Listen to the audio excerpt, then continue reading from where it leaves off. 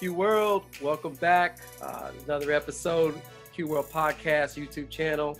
I want to say thank you guys for all your support, everything you've been doing. Hopefully our information and our topics have been helpful, inspirational, and even educational. So we want to continue that path.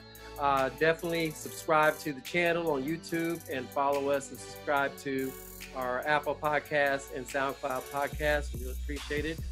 Today, we're fortunate enough to have a WNBA champion. You know what I'm saying? Champion. She's won championships in the WNBA.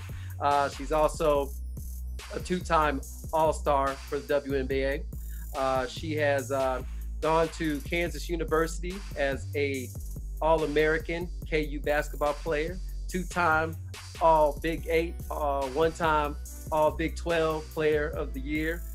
This is Tamecka Dixon, hailing out of Northeast of the United States. Hey, how you doing? Hey, Marlin, how are you? Very good, very good. Oh, good. So what's up? What's going on out there in the East Coast these days? Well, you know, where I'm at is considered kind of like the epicenter of the COVID situation. I'm about 35 minutes from New York City, and New Jersey's been hit pretty hard with this virus. So, you know, we're all just trying to maintain, you know, keep our family safe, and I stay in as much as I can. Right. It's hard. It's tough right now too. Like you said, yeah. To be able to stay in all day, and you're right. It's such a high. Like New York got hit hard. Like you guys had numbers were out of this world every day. How many people were either dying or getting it? It was crazy. Yeah. It's crazy. It's still crazy. You know, I just actually was watching the news. They do an update every day. Right. On, you know, the new COVID cases, the deaths, and, you know, it's crazy. The numbers are still staggering. And even with that, you know, you're looking at it from a positive perspective because there's not as many new cases, right. But the number of deaths, you know, every day are it's crazy. Yeah. Crazy. This is definitely a game changer, you know. And, you know, I think it's going to change the way sports, the business, I mean, the way we live from now on. Forever. I mean, it's going to change the whole world. I will say this is becoming so. My outlook on this is like coming from a digital marketing side, social media side.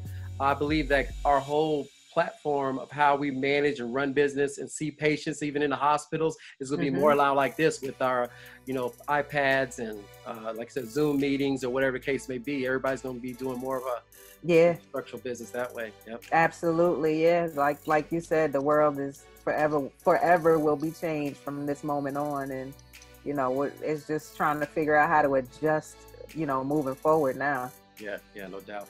Well, you know, I know everybody wants to know about, you know, what the real deal is. So let's talk a little bit about basketball. So, you know, from just the ground zero, what motivated you to be a basketball player?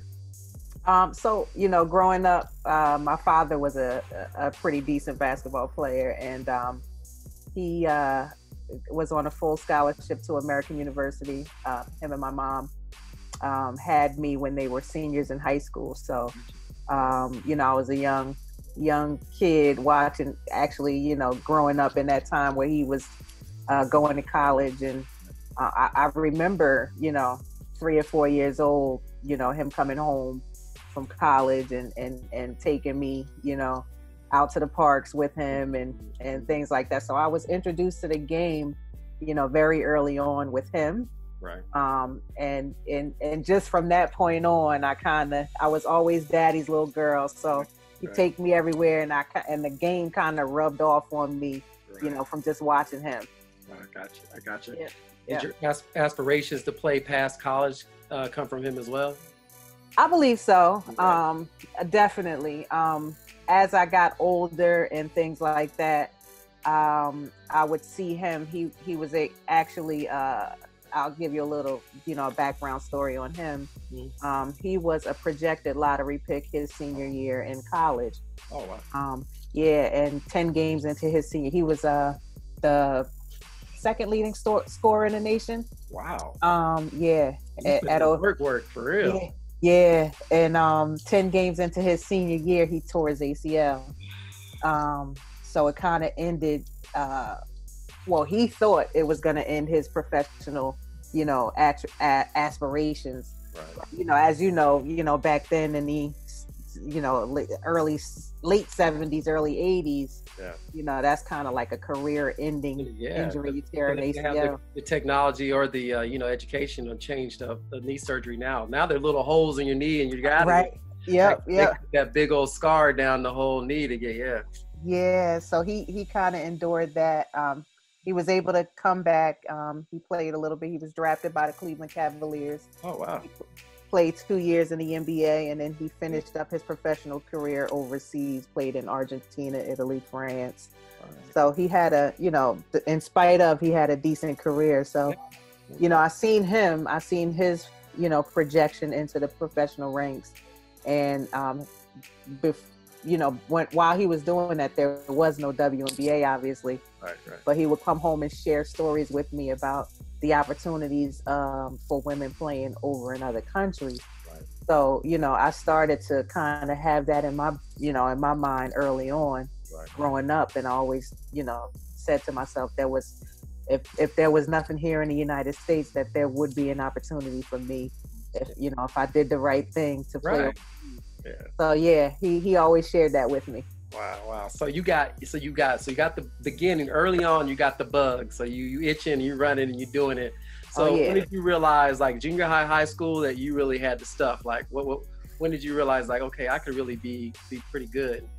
I grew up always playing with guys. All the time. So my father had me in our early leagues, travel team leagues and stuff like that. From 4th grade on, I was playing with 4th grade travel team boys all the way up.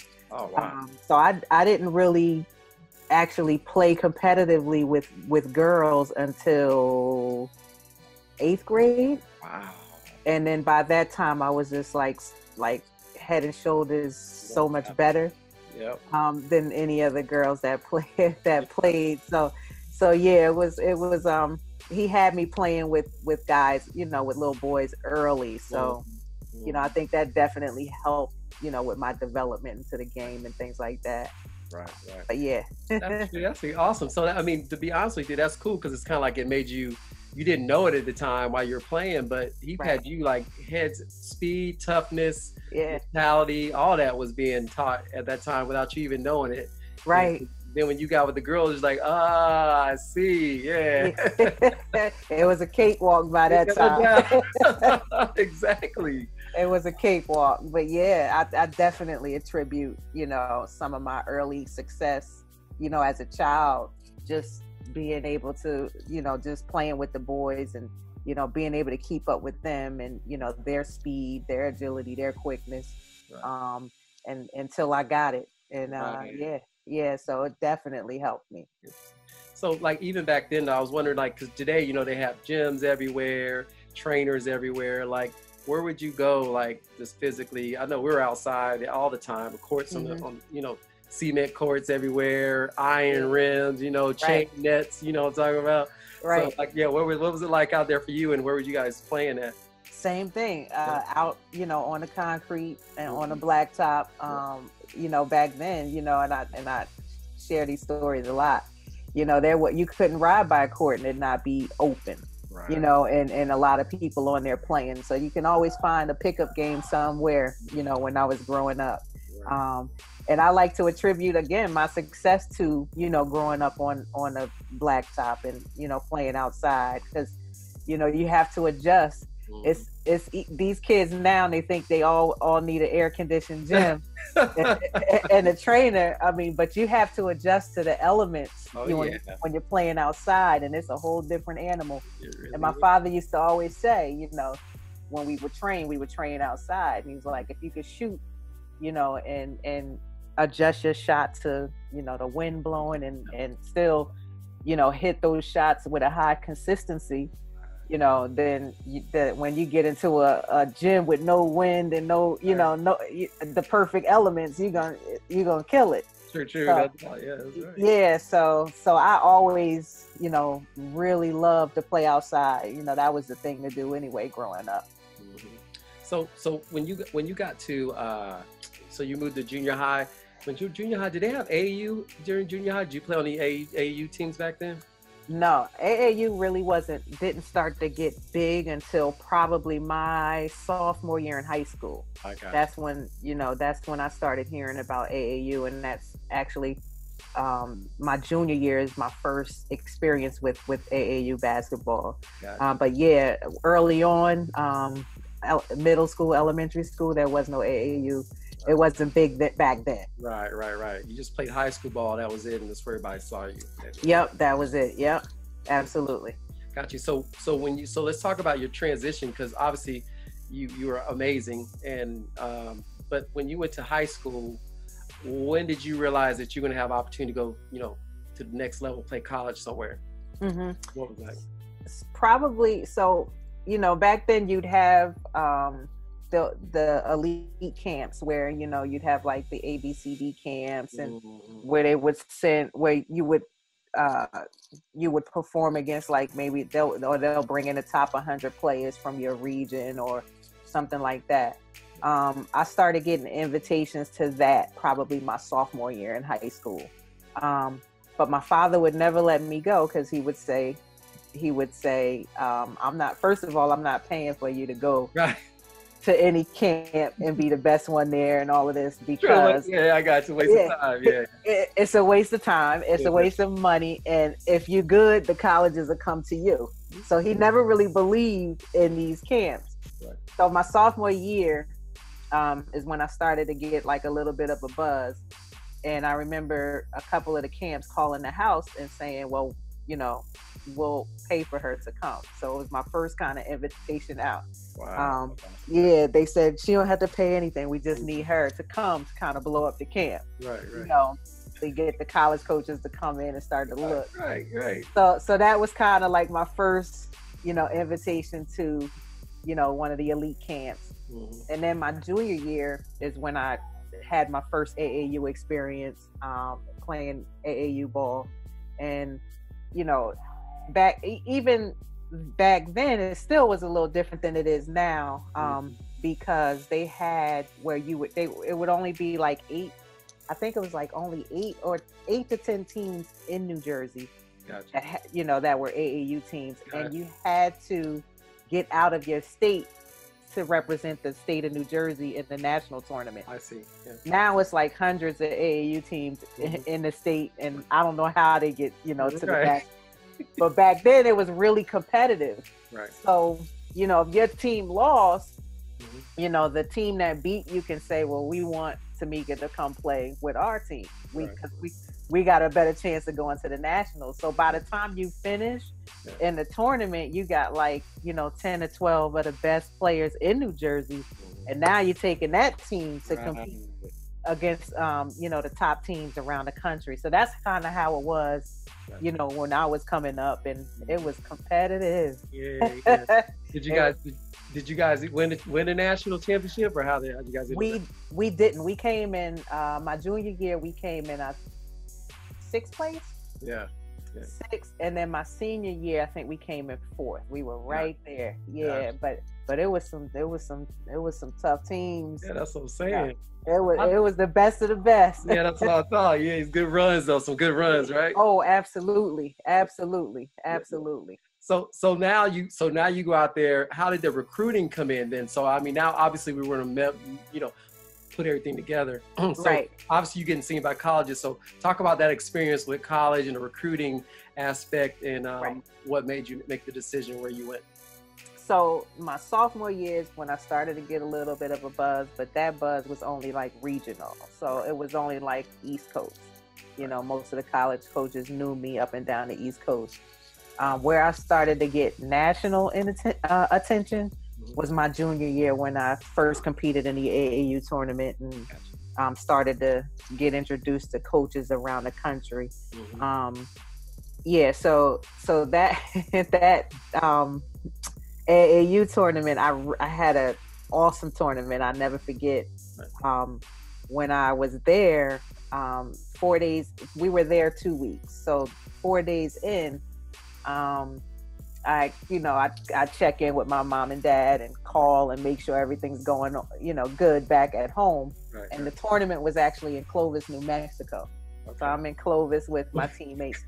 I call back home. I'm like, Mom, everything, checking in, see how everything's going. And she's like, what in the world are you doing out there? I'm getting all these college letters from all over the world. And I was like, Mom, be honest, I'm out here balling out. So that was kind of like my introduction to, to being like, nationally recognized and, having all the attention from the coaches. And yeah, it was crazy after that. Right. After that summer of my junior year, and then moving into my, junior basketball season, high school basketball season. It was nonstop after that. Right. That's what I'm talking about. So tell us like what schools were like, give us some, back then I know the big schools we know, obviously University of Tennessee, big, UConn was big. Yeah. So what schools those were still the big two. And both of them were in the hunt. But it was over 300 schools, to be honest with you, recruiting me. From as far as Hawaii, all the way over that way, and a lot of California schools, Midwest school. I mean, from all over. I pretty much had my kind of my pick of what school I wanted to go to. Yeah, so it was fun times. It became overwhelming. Right. As I moved into it, but to start out with, and to feel like all of these schools want you, right? It does a little something for your ego. Right, I love it. So talk a little bbit about so talk about the school. Well, what visits did you take? Obviously, and then for the young athletes out there going through, they're just athletes right now trying to pick a school. Which one they should go to? What made you pick, or what process made you pick where you wanted to go, where you went? Right. So I was able to narrow it down to like 30 schools. Right. So we got the 30 schools. Yeah. And I was like, it was way too many. Yeah. But I couldn't get it down. Right. So we did 30 home visits. Oh. Yeah, we did 30 home visits. Like 2 and 3 a week. Like we were just knocking them out. And your mom wasn't cooking or nothing though, because I know my mom tried to cook all the time. Like, Mom, you can't cook for everybody. Yeah. She threw a little something together now and again. It got to a point where she was just ordering out. Like, McDonald's, here you go, man. Yeah. But we got it down to 30 home visits. And then from there, I chose five campus visits. Gotcha. So that's kind of how we kind of narrowed it down.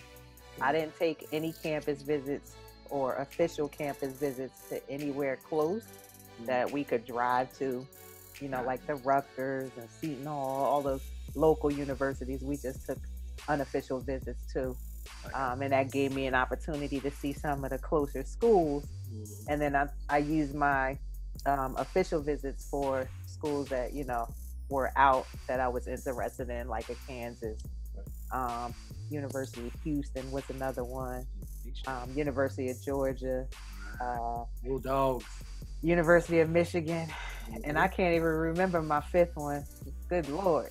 It's so long ago. No doubt. It's all good. But yeah, I took the 5 campus visits, but I knew right away, Kansas was gonna be my choice. Right. So when you talk about so bottom line, you chose KU. We got that rock chalk, baby, and all day go KU. So let's talk about that reason. Let's talk about who was there, who was the coach there, why you chose KU, and the impact she had on you and your college career. Because that's a big deal. I think people make a decision, like tell us why you made the decision, what really is important about where you go, and and how it impacted you. So I think I really think when you're selecting somewhere to be for 4 years, I think a lot of it is how comfortable you are with the coaching staff and the people around you. Right. For me, that's what it was. It was Marion Washington was the coach at University of Kansas. She was the person that recruited me, as well as the assistants. But I established a relationship and a trust with that coaching staff. Right. So that was what kind of like put them over the edge as far as, you know, making me feel comfortable and, you know, those intangibles that are needed when you're going to, you know, are looking to go to the next step in your journey. Right. So yeah, the impact that she had on my family when she came into the home visit. Right. And I think what really stood out to me was beyond basketball. She was able to create a relationship with my parents that let them know that no matter what, I was going to walk away with my degree. Right. No matter what outside of basketball. And I think that kind of resonated really loudly with them. But I knew, you know, she just cared for me, you know, beyond what I could give her on the basketball court. So I think that, you know, when kids are looking at their next steps, they need to be able to connect with somebody, you know, on a coaching staff that they know would really, you know, without a doubt have their back. Right. That's good stuff. So yeah, so you go to Rock Chalk Jayhawk land. Yes. And, so here's let's move into now. Obviously, you coming in, highly recruited. I'm sure KU excited. Like, we're gonna make an impact now. We got our guard. She's gonna run things. Yeah. Talk about the transition from high school to college and what it was like. Was it easy? Was it hard? Like, how did you adapt? All that good stuff. It was a difficult transition, and you know, I don't think it's ever an easy transition for somebody, you know, coming right, you know, from high school into their freshman year in college. It was a difficult transition for me, just trying to gauge the speed of the game. Speed of the game picks up tremendously. And you're trying to kind of, and then on top of that, I was switching positions. So in high school, I played shooting guard, small forward. And then in college, Coach Washington felt like I could be a superior point guard. Wow. So she kind of switched positions. Now, you know, point guard is kind of like the head of everything. So for me having to, you know, to deal with that transition alone. You're the leader on the floor, right? Absolutely. Absolutely. So it was a difficult transition for me. I can't lie, there was some periods where I didn't think that I would, you know, be staying in Kansas. I thought, you know, maybe I should go a little closer to home. Right. You know, I'm far away, you know, my family. You know, I'm not adjusting as well as I really thought I was on the athletic side of things. So maybe, you know, you start to find excuses, you know, within yourself. But my mom and dad was like, nah, that's not happening. You know, hang in there. Everything's going to be okay. You know, you know you're in the right spot. You know who your coach is, you know, so hang in there. Everything's going to be okay.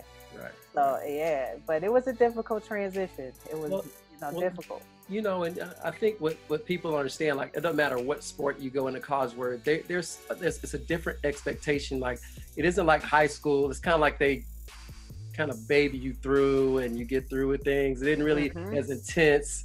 The seriousness is not you know, that way. You really, when you're high school, you're the best on the team, probably the best. Like you said, you were the best destination. Yep. I knew when I walked on the field, I was the best out there. Right. So it's kind of like, you know, different. But when you go to college, it's like, no, son. Everybody here good. And not only that, they're switching stuff. So talk about how, like, literally, like, the mental, the strenuous of, like, you got to learn these sets, learn these different, you know, what do you call them? Darn it. All the plays. Yeah, the plays. Yeah. Talk about it. Yeah, talk about it. Yeah, absolutely. So and that's another thing. You might, in high school, you might run 2 or 3 plays and that be your whole playbook, for the year. In college, it's they give you a textbook. Exactly. Yeah, exactly. All the formations, all the plays, if this don't happen, then this is gonna happen, So all of that, also. And, you really have to become a student of the game. You might have just been able to live off just being athletic, more athletic than anybody, or just being a more superior athlete than the next person in high school. Right. In college, you can't, it's so many other intangibles that go into, you being successful. Right. So you can't just live off of, you being a superior athlete. Now the mental, all the mental things come into play as well, when you're an athlete in college, and you have to make that adjustment. And it's a difficult one for a lot of people. Right. Did you watch a lot of film back then in college? Oh, I lived in a film room. Right. Lived in a film. And that's another thing. You become a student of the game. You just, I lived in the film room. I tell you. Yeah. Every chance I got, because I wanted to be the best player that I could be.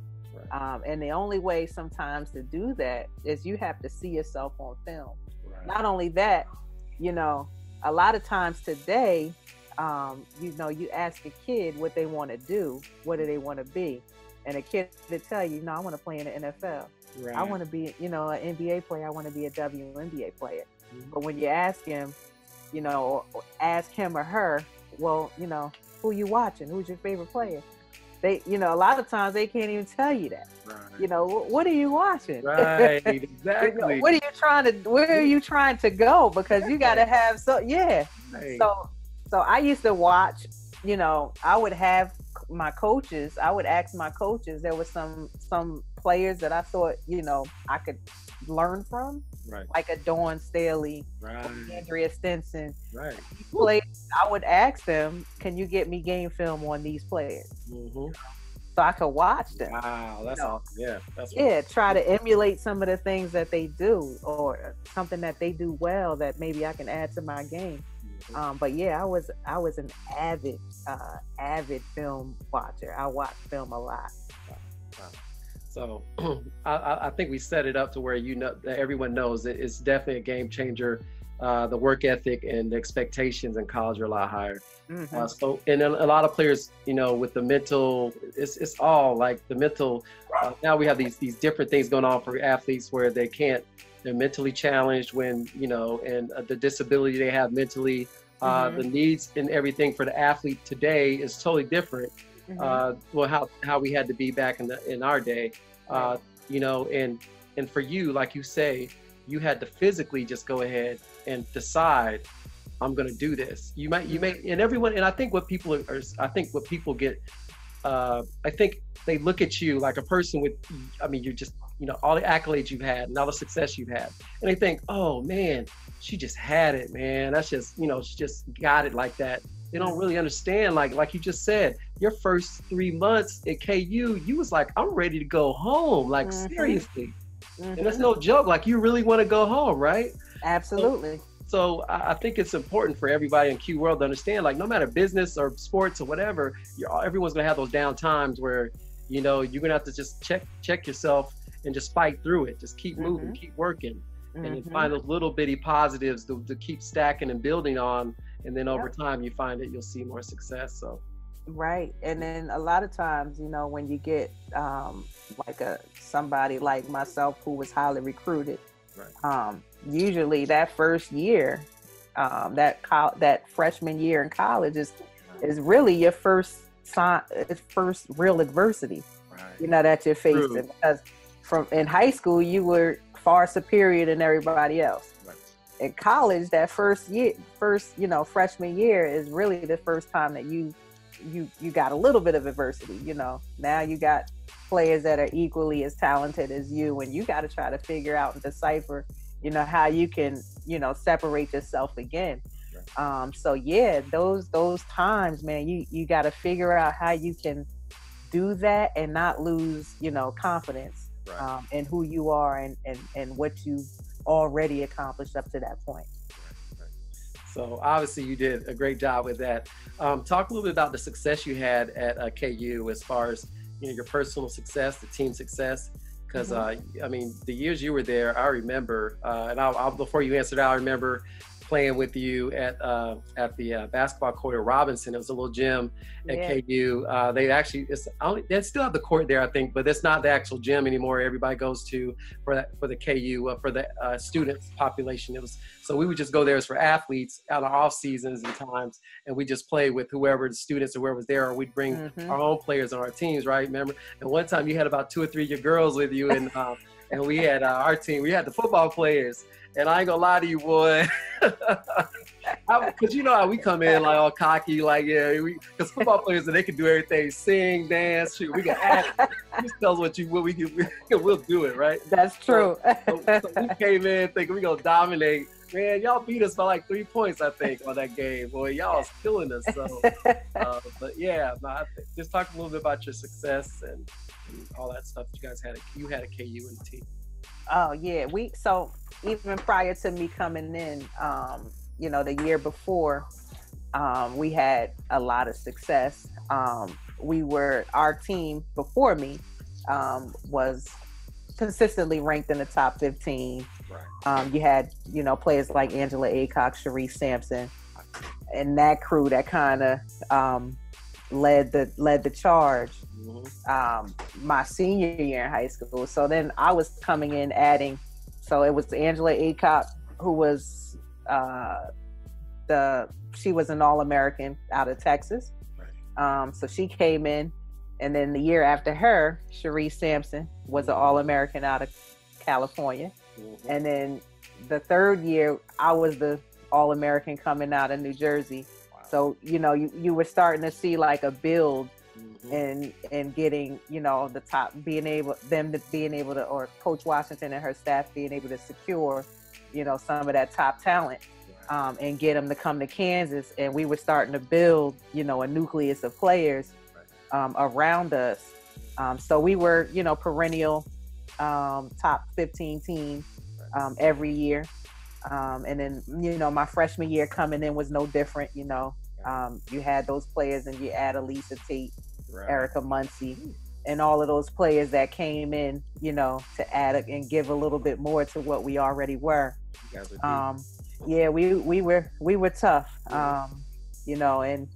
and Coach Washington her nickname was the dean of the Big 8 coaches. So she had that respect from the conference. Right. And everybody knew that when they played against Kansas, they were going to play against, one of the top teams in the conference. Right. And we were always competing, pretty deep in the NCAA tournament. Right. So, we were a team on the rise, and, right on the cusp of being, one of those perennial, one of those teams that, every year, year in and year out, Kansas was going to be there. No doubt. So, and you went on to, so people know, so you were in a position where you came in, it was the Big 8, right? Right. Then your second half of your career became the Big 12, right? Correct. Yep. So just so everybody knows how tough you were, like you were the Big 8 player of the year when it was the Big 8, right? Right. So you gonna add Texas? You gonna add Texas? All right. Yeah, all the Texas school. Okay, who y'all add? Then you went on to become the Big 12 player of the year. All right. Correct. So, ladies and gentlemen, this girl was no joke. Come on. You better bring your shoes. Let me say, I mean, the Big 8 was tough, but the Big 12, when you added those, especially on the women's basketball side, when you added Texas Tech, all those Texas schools to what we already had, it was really, really competitive. Yeah. So it was definitely good to be, Big 12 player of the year amongst, some of those big teams as well. Yeah, no doubt. So now you got these accomplishments.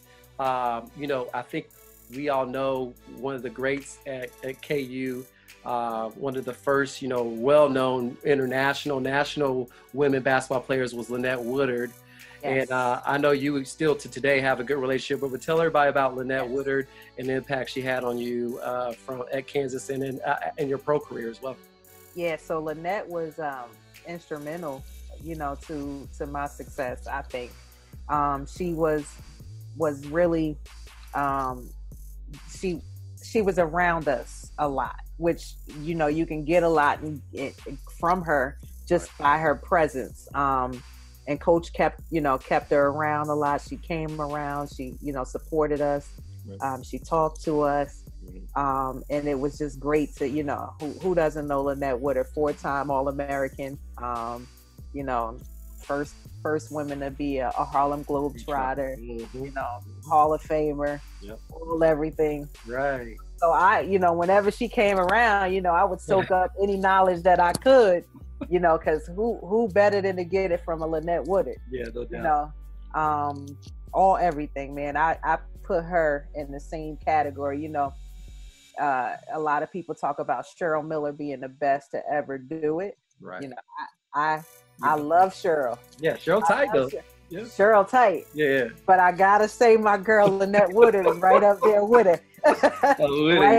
Right up there with her on that. Yeah. But yeah, Lynette, man, but more than that, just an awesome person. Like, you sit and talk to her, and you're humbled by just how humble she is. Right. All her accolades and everything that she's accomplished in the game. And you talk to her, it's like talking to a big sister.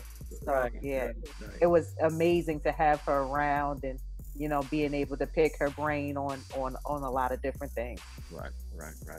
Yeah, and that's what I love about KU. I'll be honest with you that I still remember to today, especially during our time frame. We were like family, like everybody. We didn't hang out every day or whatever, but we were like family. I remember even when like Danny Manning would come back. Yeah. He see us out. He was always taking care of us, trying to buy us food or whatever. When I played football, I didn't play basketball. So it was like a big, like you said, and then that person too, like I would talk to all the time, just asking about his experiences and his knowledge from him about life and things. So it definitely is a big, big family affair. Right. Even today, I go back and see, some people that are still there from our time. Yeah. And it's crazy, it's just you fall right back into place, with those times. So it's great, great. So let's go with the next step now. I know you got to college, you won the Big 12 Player of the Year. Boom. Next step is pro. So let's talk about this transition. So you go in your senior year. How did it work for you picking an agent, like all that stuff, that process, like, because not only that, like the WNBA wasn't it was pretty young at that time in its involvement. So talk about that and the process and all that. Sure. So in 1996, so we can go back to when I was recruited. So the person that was instrumental in recruiting me to the University of Kansas was Renee Brown, who was Marion Washington's first assistant. So in 1996, she had taken the director of players personnel's position for the WNBA.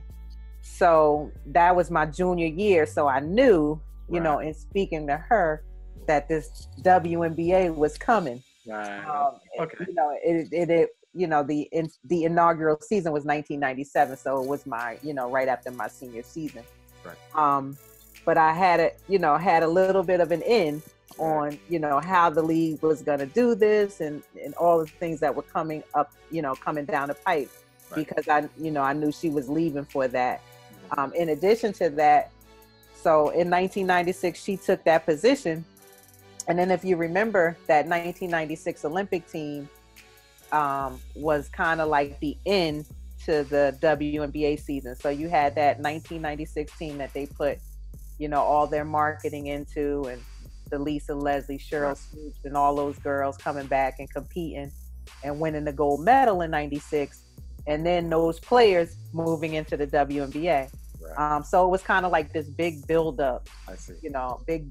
Huge buildup into the into the creation of the WNBA. Right. So I knew it was coming down the pipe from Renee Brown. And so from that point on, you know, I knew that it was a reality that, you know, I'm going to be, could potentially be playing professional basketball here in the United States. Right. So from that point, from 1996, I was like, okay, now, you know, I have to start to prepare myself now. Right. You know, because I know it's coming. Right. Yeah. You know, I always, you know, my game and everything, I knew that was going to be okay. But, you know, the other stuff, all the other stuff you have to prepare for outside of that. Yeah. So 1997 rolls around. It's my senior season. You know, right after our season ended, we were ousted in the Sweet 16, which I was so mad about. Because you guys were picked to be in the Final Four in the championship that year. Yeah, we were picked to have a pretty deep run in the NCAA. We definitely was. They had us making it to at least the Elite Eight, and we lost in the Sweet 16. Gotcha. So we got upset. So it was like that happened. Right. You know, we lost the game, and it was like the next day you have to start to think about life after, you know, college basketball. And it all just happened so quickly after that. It was like, you know, 2 days later, I'm sitting in coach's office. Right. She got a list of 5 agents that she thought would be, you know, we're interviewing agents and, you know, shoe companies. And you know, everything just happened like, you know, so quickly. And next thing you know, I'm moving into the next part of my career. But it happened so quickly. Wow. So quickly.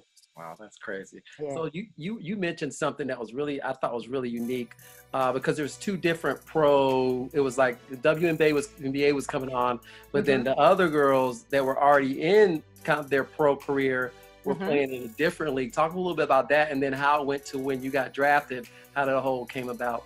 Sure. So I was fortunate, you know, to come out in a time where there was also the ABL, which was the American Basketball League. And it was a women's pro league that was formed in 95, I believe. Right. So we knew about this league, but, you know, the WNBA still wasn't in existence in 95. They started to create theirs, and their inaugural season was in 97. Gotcha. So myself, for the seniors coming out in 1997, you actually had a pick of 2 leagues. You had the ABL, which, you know, it had, you know, decent backing. You would make a lot more money starting out in that league. Right. Or you can play in the WNBA, which had the backing of the NBA. Your salary first starting out wasn't going to be as high, but you still had that backing of the NBA. Yeah. So you kind of felt like, you know, this was a league that could potentially do some things and have longevity. Right. So it was either the money or the longevity. You know, you're kind of weighing those options. Right. Some women, you know, chose to go the ABL way. I obviously chose to go the WNBA way, and then in 1999, the ABL folded. Oh, wow. And all of those players came into the WNBA. So now you know, that was when it was kind of like the best of both worlds, because you got all the top talent now in one league, and you're not splitting it. So yeah, it was an awesome time to come out and have an opportunity to have an option of which one you wanted to go to. And I came out at the right time, you know, to be able to take place during that time. Yep. You know, and it's you know, it's just meant to be like. And talk about a little bit about where you like draft wise. Where were you picked up at what number in the draft? First round, second round? Yeah, I was 14th overall, second round. But if you got to think about it this way. So it was the first ever WNBA draft. So that draft consisted of players that had been playing professionally, you know, overseas for years. So they were thrown into that same pool with the college seniors coming out too. So I was actually the 3rd college player to be selected. Wow. So if you have a real draft, I would have been third overall. But because I was playing, you know, in a pool with all these other players that had been playing for years overseas, right. A lot of teams wanted to start with building their team with veterans, you know, right. veteran experience. So a lot of those players went first, and it was only like 3 of us that went in that top, you know, I would say top 15 picks. I got you. No, that's awesome. Yeah. Doing it. So let's go to your next path. So now you get drafted. Who'd you get drafted by? So I got drafted by the Los Angeles Sparks. Yes, absolutely. I was ecstatic when I got that. You know, I was actually at the draft. I was one of the players invited to attend the draft. And when, you know, and anybody, if you know, when you're in that draft room, you just kind of nervous, you're just waiting for that number to be called. So I was ecstatic, right. you know, when they called my number, and you know, I knew I didn't want to go to New York. I thought that was too close to home, and too many ticket requests, and too many. I was like, send me furthest away I could go. Other side of the state. Right. And LA was what it was, and I was ecstatic. I was ready to go. So let everyone know, like, who was on your team, because I mean, obviously that was a powerhouse team you went on. Yeah. What players were there when we played at LA? Sure. So Lisa Leslie was the big draw. She was the so it was Lisa Haishaw Zhang, which was she was 6'11", Chinese player. Chinese national team player. Deidre Charles out of the University of Tennessee, all everything out of Tennessee. And Penny Toller out of Long Beach State, who had been playing over in Italy for like 7-8 years before the WNBA, or maybe even longer, before the WNBA was in existence. So I had those vets to kind of look up to, and then, you know, we had other, but those were the big 4 that they kind of built the team around. Yeah. And I had I had some amazing vets, like really took their time with me, and, you know, nurtured me, and, you know, helped me come along in that process. So I was from that standpoint just blessed to have that level of talent come from them. And, you know, just their willingness to help me and show me the ropes, you know, coming in as a rookie. The thing I think I want to make sure everyone understands is that it is a challenge. Like, so you're getting, like, it's like lifting weights, getting stronger. You want to get stronger, get better. You got to tear everything down, build it back up, tear it back down, build it back up. So high school to college, you had to break it back down, get back adjusted. Talk about, I mean, you were with the elite of the elite. So coming out as the player in the Big 12, the player, right? 3rd overall pick really in the draft. You come in, shoot, this should be easy. I come in and just step on the court and it happens. Just miracles happen, right? You just like, so but no, tell the truth. Like, tell the truth about how this transition is now from college to pro as an elite athlete. Crazy. It's you know, as a college athlete, as you know, it's still fun. You still having an opportunity to play the game, and it's still, you know, fun. No real pressure. You know, you have a little bit of pressure, but not really. That jump from college athlete to professional it's a business. You know, so the mindset needs to be that it's a business, because it's a million other women, you know, that if you can't perform the duties that you signed your name on a dotted line to do, that will love to fill your position and take that. So, you know, you have to have it's a mindset switch. You have to perform, and you have to approach it like it's a business. You know, even though you still love the game and all of those things that come with it, you know, people are making major business decisions based on how you perform. So, you know, it's a mindset switch, and you know, a lot of people get caught up in that. But it definitely is a mindset switch. Well, you know, you're getting challenged every day. I think you were talking about you know, you 1 year, you I don't care how you did, if you went into All-Star or whatever, the next year you had to come in like you just got there. Oh yeah, every year. Because you know, you think about it, it's like, you know, everybody's excited about, you know, the draft. It's 100 and, you know, 110 positions, 110 slots to fill. You know, they bring in, you know, draft in, you know, 40 new players a year, and you know, the goal every year is what can you bring to your game? You have to add something to your game every year. You got to stay relevant, so you have to stay on top of your game. You know, it is really a dog-eat-dog world. You know, it's a dog-eat-dog world. It's a business. Yeah, people do anything. They're gonna do. That's what I think people understand. Like pros, don't care what pro teams anyone's on, what sport.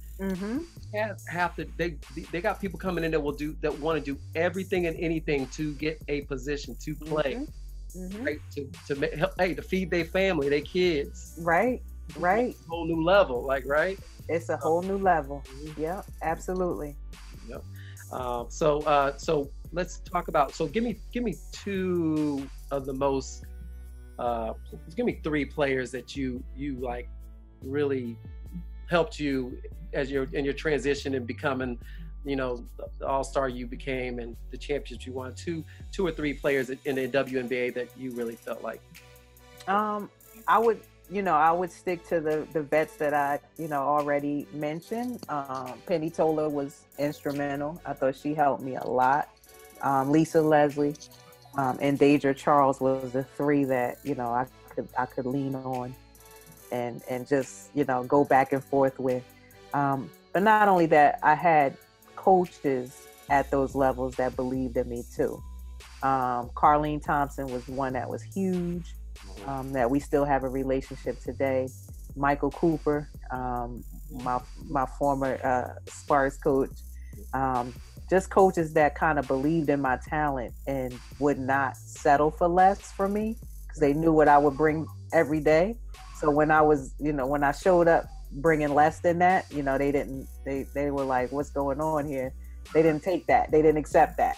Okay. So just having those type of coaches that, you know, that knew how to push my buttons and push me every day to excel and be my best. You know, I couldn't have been in a better position. Right. You know, we all forget, but you're in the heyday. You were there because Cooper was a all-star Laker, and which, you know, did really well. Had great championships with Magic and them. Then you were there when the Lakers had Kobe and Shaq, right? Absolutely. Yeah. Yeah, the city was on fire in 2000, 2001, 2002, that year, because we had both us and the Lakers, we had won, both of us won back-to-back championships, same years. Wow. So the city was on, we had the whole year on lock, you know. We were definitely, we were living a dream back then. Talk about in LA too, y'all the greatest show on Oh, for sure. It was crazy. Shaq and Kobe, you already see him or hang out with them, or they come to practices or anything? Yeah, so yeah, we they were like, you know, it was really like a family kind of affair. They were around a lot, you know, not only Kobe and Shaq, you know, Rick Fox was around. Right. Derek Fisher, Robert Horry, those guys, they were around a lot, you know, watched us, came to the games, supported us. They were always in, you know, we shared the same training facility, so you would see them, you know, cross paths with them all the time, you know, when they were in there getting shots up or, you know, getting extra treatment, things like that. But it was really like a family affair. It really was. So did I hear something about, I mean, you correct me if I'm wrong, about Jordan and you and some shoes? And, talk a little bit about that. Like, I'm like, sure. Like, seriously? Yeah. So you know, everybody knows the brand Jordan. Jordan didn't have a women's, now he has women's brand Jordan athletes. Back then he handpicked me to represent his shoe. to wear his shoe. Excuse me. It was me and Charlotte Smith, who was a player for the Charlotte Sting. He handpicked both of us and asked us would we represent him and wear his first ever women's Jordan shoe. Wow. So and we all watching The Last Dance. So when one of the greatest of all time to ever do it asks you to wear his shoe, man, it's definitely an ego booster. So out of everyone in the WNBA, he calls you. That would blow my mind. Hold up, I would just probably fall out. It was amazing. So we were a part of the design of the shoe and everything. So I was already a Nike athlete, but to have him handpick me to wear his line, man, that's extra cachet for sure.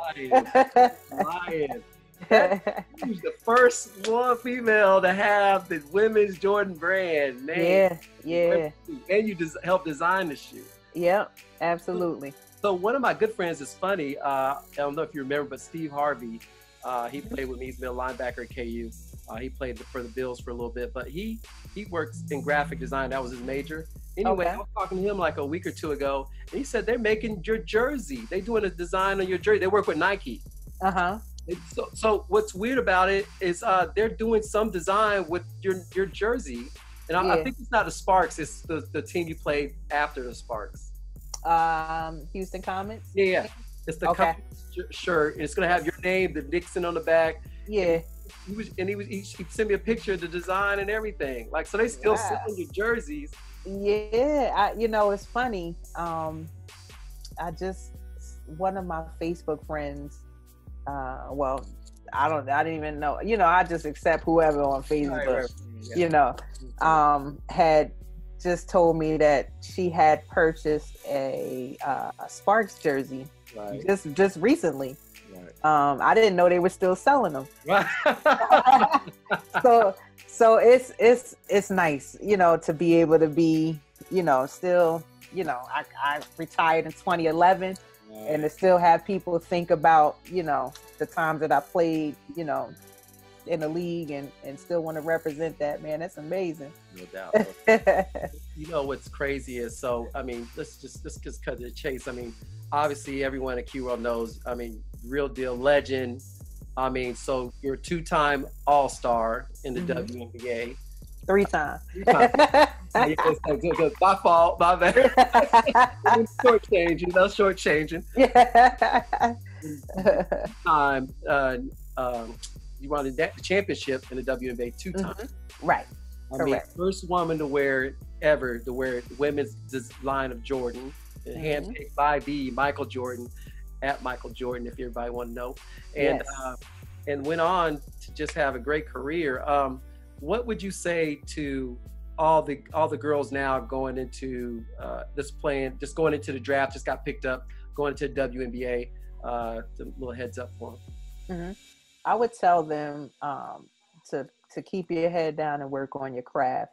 I think now it's so many distractions outside of the actual game.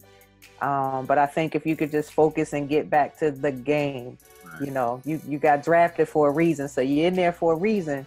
But now the goal is to stay in there. You got to figure out a way to stay in there, and the only way to do that is to get focused and focus on the game, focus on getting better every day, and keep the distractions to a minimum, because there's a lot of them out there. No doubt.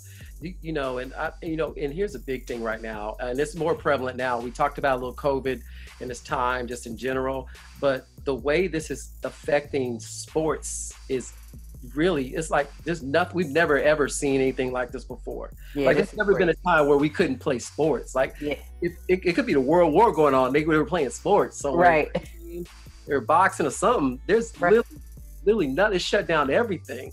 So I believe, for me, and you can add to it, but I just believe now, as we said, things are not ever going to be the same. Digital marketing, social media, all these platforms now are a million times bigger. I mean, people didn't even care about them, thought they were fads back, you know, a year ago even. Now we're having to face the fact that they got to learn all this stuff because that's where everything is going. Yep. But talk more about athletes now, and especially now that the NCAA looks like they've approved they're starting to process for the college kids now to get paid for their likeness. You know, and then obviously pros. I mean, because you're successful, you got a business going on right now. But pros are going into the WNBA, NBA, NFL, whatever, thinking I'm playing forever. Then when they get done, they don't have anywhere to go. Right. So, you know, talk a little bit about these topics and, you know, how social media is changing the game and needed. Social media is definitely changing the game. And when I talk to young athletes, I always let them know, you know, you have to realize that whatever you put on social media is going to follow you. And that starts early on. I mean, that starts, you know, middle school, you know, high school, you know, early stages of high school. So you have to really, you know, be smart about what you put and what you post on social media starting earlier. And that, you know, that's geared towards, you know, how you're branding yourself moving forward. Right. So yeah, social media is big, and you have to know how to utilize it to the best of your advantage. Right. These young athletes today, because it's such a big part of, you know, how people move and, you know, how people socialize today. Right. So you got to be smart and be able to use it to the best of your ability. Definitely. I was talking to a couple of coaches the last couple of weeks, and they're even saying now they're Zoom for even recruiting. Now they're zooming athletes. They can't come to the campus, you know, and, you know, so, and then not only that, they said they're looking at, like, they're like looking at players now. They can't see them. They can't bring them in and work them out. Even the pros now getting, like the NBA right now, they'll be drafting. They're just looking at video of them working out. They can't really bring them and play and, you know, get them in with the players. So I think, and you let me know, I mean, having a good social media platform, being able to have something to put out there so people can see what you're doing now is more important than it ever was before, because they can't. Sure. Yeah, for sure. Definitely all the workouts and stuff that people are doing on Zoom, and you know, but when also, you know, to piggyback off what I just said, you know, because people, you know, it's no face-to-face interaction with coaches and things like that now, you know, where you think they going to look at, you know, when they're trying to figure out what the character of the person is. Right. They're going back to see what you've been posting, you know, on these sites and things like that. So, you know, the social media, man, it's huge, and you gotta, like I said, you gotta know how to utilize that to the best of your advantage in these times and days. Oh, that's so true. So true. So let everybody know, like, where you are now, what's going on in your world, you know, the success doesn't stop with you. It just keeps going on and on. Yeah. So, down and what keeps you busy? Sure. So now I'm an entrepreneur. I own a rental car business in New Jersey. I'm starting to dabble a little bit in real estate. And, you know, in this COVID situation, you just start to figure out and pick up little things here and there. So now, you know, after COVID, you know, I'm learning another trade, which is day trading, which I've always had an affinity for the stock market and always invested. But, you know, I've had a couple of friends that have done very well day trading. And so now, you know, I'm learning a little bit about that, you know, just trying to add, you know, little tools to my toolbox. That's right. While this COVID thing is going on, you know, I always tell people, if you haven't learned a new hobby or you learned a new skill while you in this COVID situation, you didn't use the time. You didn't use the time correctly. You preaching? That's exactly what I said. Yeah. It's not the time to be sitting around like just chilling. Absolutely. This is a blessed time. I mean, outside of people getting sick and dying, understand that's horrible. But if you're able to be at home right now and you got access to TV and computers and anything, phones, if you are not learning a new craft, I don't care if it's playing a piano, learning to read music, something. Yeah, that's the truth.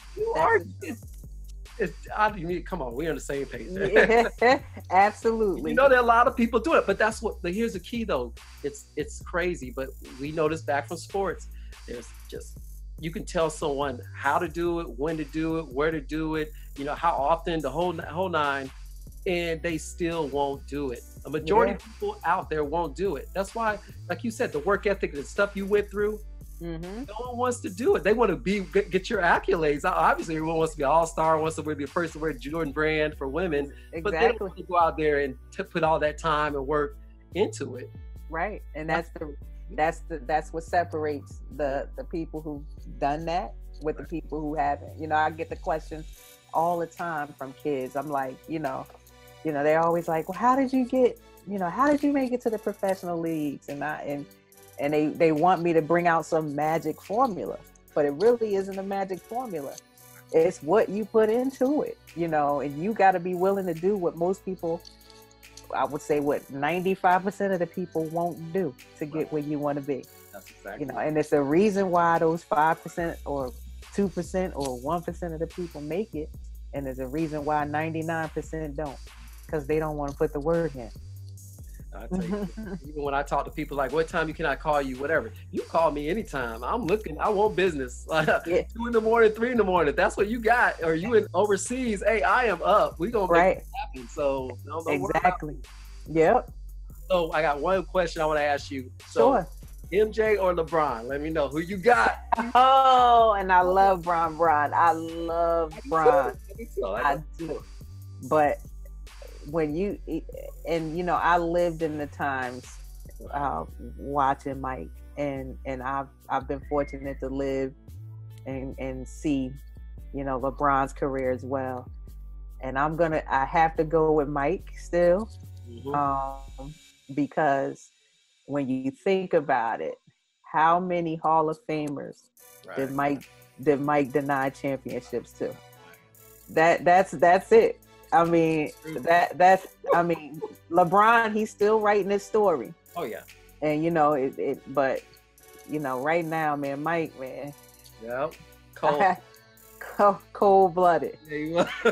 Cold-blooded. And when you look at, you know, the documentary, it just brings all of those memories back. And you know, and I love LeBron. I think he's an exceptional player. But it's just a level that Mike was on that, you know, I don't think anybody is gonna touch. I don't think so. No. You know what I want to do, and I agree with you 100% though. MJ all day. There's no. I mean, there's something to say when someone will themselves, no matter what is going on, how they feel, whatever, to beat you no matter what. That's rare. I've just never. At whatever it is. And not only that, that's why I tell people now, the things that the players are doing now today, like I say before MJ, it was Dr. J, right? All the things that he was doing, the styles and moves that really no one had seen before. Right. Then Michael came in, you believe you could fly. That cat was in the air forever, right? And the revolution, moves, the fadeaway, all that stuff. Michael was doing that. No one was really doing that back then. Right. He revolutionized the game. Right. Point blank. Now everybody's doing these. They did obviously evolved more, but you know, it all came from everybody watching Michael back in the day. So. Right. And you get a lot of these, you know, the younger guys who really haven't seen, you know, the Jordan era. You know, they're always like, you know, the comparison is, you know, the evolution of the game, the evolution of the athlete. I said, but if you say that, then you have to evolutionize Mike. Right. And in today's game, Mike is averaging 60. Oh my God. Oh, he's killing them.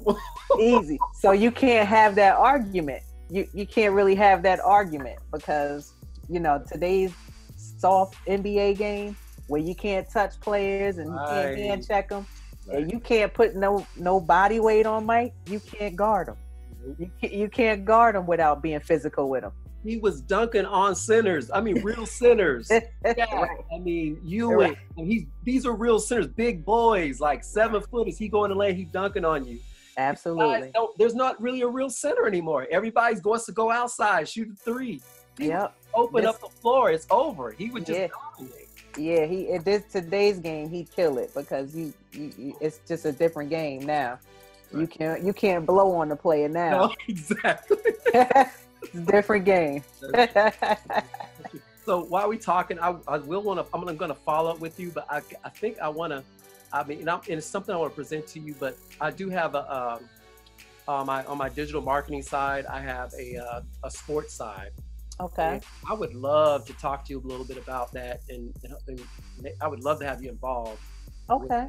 All we're doing is helping these athletes build their brand, from professional ranks to the college ranks. Now they're getting paid for their likeness, helping them and protecting them and guiding them like you do, like you've been there. Right. People on the team that's been there at the high level. Right. To talk to these athletes about this is what you need to do and why you need to do it. Not only that, why you playing ball and you getting your all-star, you're getting all these different accolades. Are you going to do real estate? Are you going to start planning that now? Don't say you got to deep dive in it. Obviously, you got your job, but you got to start evolving and getting into, and that way when they leave and they're done, they like boom, they're right full speed running right back into that and doing well. So right, that's awesome. Yeah, that's what. So I'd love to talk to you a little bit off air with that, but we definitely can connect with you and if they want to talk to you or ask questions, young athletes or whatever. Sure, I'm on Instagram. You can follow me at and it's THEE, Tamecka Dixon, TAMECKA DIXON. That's probably the easiest way. I'm on Facebook as well at Tamecka Dixon. Those are my two platforms that I use. I'm actually just new to Instagram. I've just just got an account up and running in the last 2 to 3 weeks here. So good, then. I'm learning. Welcome to the new world. That's what I'm talking about. Absolutely. You can find us, QWorld. We're on Instagram. It's at Q_World Podcast. Facebook, we're at QWorld Podcast. We're on Twitter at QWorld. We're also at we're at YouTube channel. So YouTube channel is QWorld, and then also our Apple podcast and our SoundCloud podcast is at QWorld Podcast. So we'll let everybody come out, follow us. This will be out, Tamecka, in about 2 weeks. So we'll have this fresh out. We'll make sure we do advertising, make sure. But if you have any questions, reach out to her. Reach out to me. We'll make sure we get them answered. We want to help all the athletes out there we can make these right decisions and be prepared. I think is the best case. We just want you to be prepared so you know when you're going in what expectations are and what you need to do. But absolutely, truly, deep down in my heart, all the love. I really appreciate this. This is actually everyone to know it's the second time we've had to do this because I forgot to record. But thank you so much for coming back again and doing this. And I'm truly looking forward to the future and hopefully partnering with you in some form or manner because I'm really excited. Keep these Jayhawks together. Awesome, Marlin. I'm looking forward to it. Thank you. Yeah, you have a good one. All right, take care. You do the same. Bye-bye.